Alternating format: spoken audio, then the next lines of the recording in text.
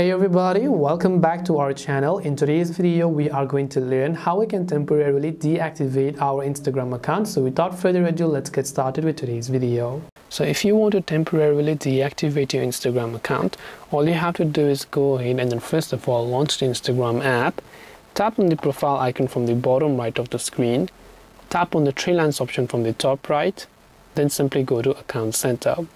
Then once you come to this option called Account Center, over here you want to go to the option called Personal Details, Account Ownership and Control, Deactivation or Deletion. Select your Instagram account from here and select Deactivate account and tap on Continue.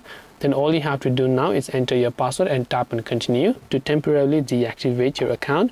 And whenever you want to reactivate it, you can just try to log in and it will get automatically reactivated.